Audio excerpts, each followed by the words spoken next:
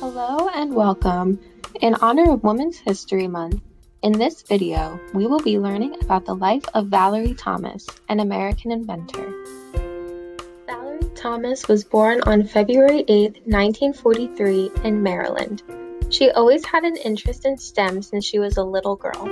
She would always watch her father work on electronics and imaging. At the time, females partaking in STEM was not common.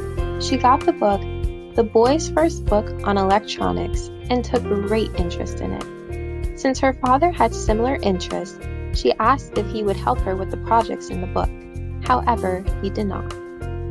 Valerie Thomas attended an all-girls school where science classes were not considered important.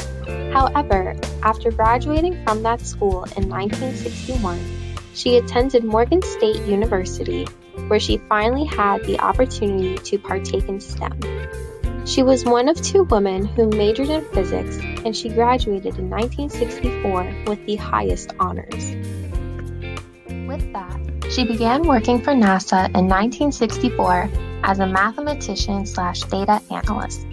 She worked on the Landsat project, which was the first satellite to send multispectral images of Earth from space in order to study Earth's land masses. Her role in the project was to manage the image processing systems. Her creativity doesn't stop there though. When attending a STEM event in 1976, the illusion of a light bulb transmitting another image of itself caught her attention. She began experimenting and was able to produce a similar illusion. This led to her invention of the illusion transmitter, which uses two concave mirrors to create a 3D image.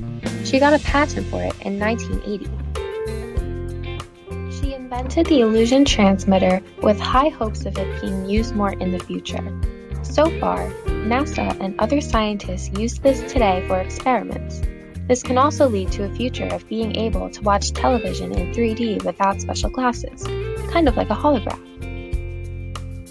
Valerie Thomas retired from NASA in 1995, where she was very successful in projects and positions held. Still alive today, she now teaches and partakes in STEM activities and especially supports and encourages women in STEM. To quote her, "Strides have been made to encourage more females to consider entering the science and engineering fields.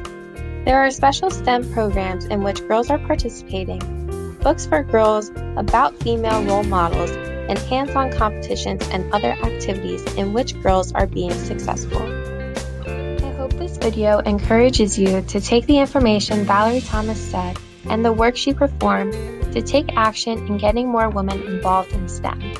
May she be an inspiration forever. Thank you for watching.